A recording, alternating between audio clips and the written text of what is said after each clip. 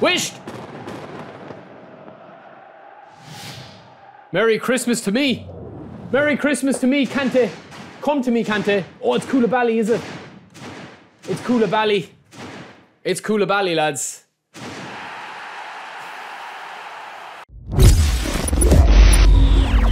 What's the crack, lads? Welcome back to the channel, and today we're going to be doing a short breakdown / review of KOULIBALY. So I had originally tried to sign Kante and Cristiano Ronaldo from the Showtime pack.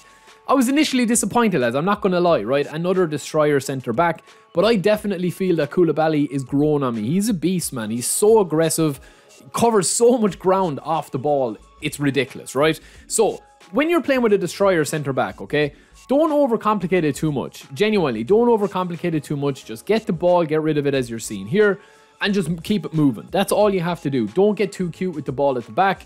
Just keep it moving the whole time, right? I think a lot of people try to play out a little bit from, you know, being a destroyer. I think a lot of the best work that destroyers do, if a destroyer is working in a system, it's all about the AI, right? I'm not a massive fan of the hand-holding that the game does with your defensive positioning, but that's where the game is at the moment, and especially with destroyers, right? Every other centre-back playstyle is able to play forward a little bit. Destroyers are all about hassling, blocking passing lanes, and as you see here, positioning themselves in the middle of the goals. If they get on wrong goal side, they'll course correct and go back, right? Destroyers are very overpowered at the moment. I would say that Puyol is one of the best players in the game at the moment because of his playstyle and the way he actually controls on the pitch.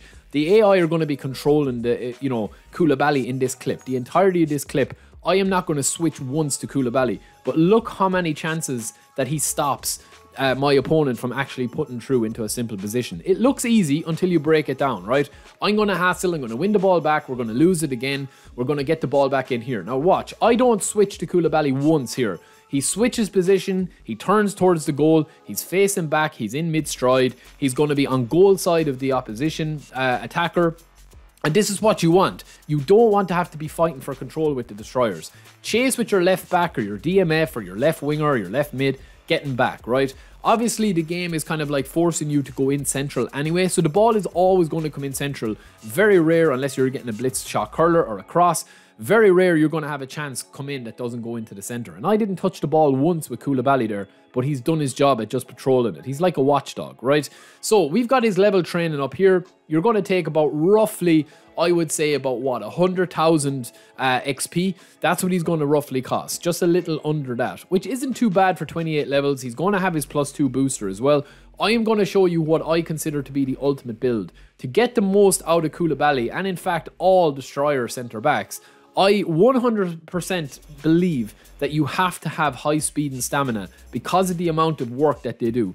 Don't worry about the, visual guide of the stamina or anything like that. It's more about how he controls on the pitch, right? You're going to see chance after chance after chance here where he's just patrolling. And when he gets the ball, it's a simple little pass, it's a simple little dribble to get out of position or to position himself or to get out of trouble, and then it's on again. Even when you lose the ball here, you're going to see his positioning, right? When we stop it here. Watch here, he's on goal side of the attacker. So when the ball comes in here, even though the goalie is going to get it, if my goalkeeper doesn't get it there, I do fancy my chances with KOULIBALY to get up there and just be stronger to be able to push him off the ball, right?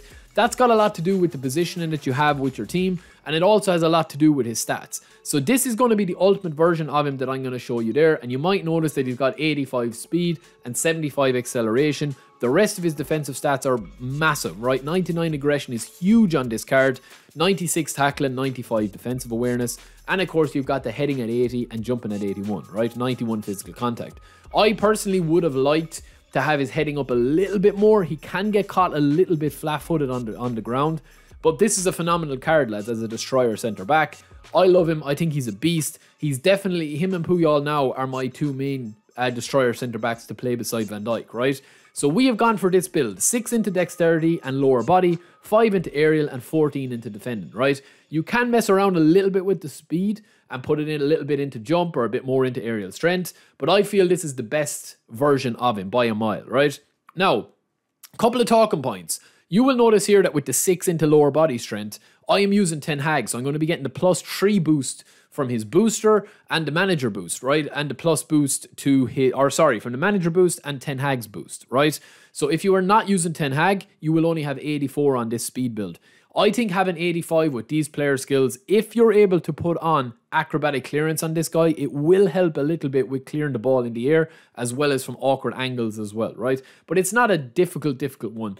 As I said, the minute that you see the ball, right, I kind of treat my destroyer centre backs, right, as kind of like homing missile last defence.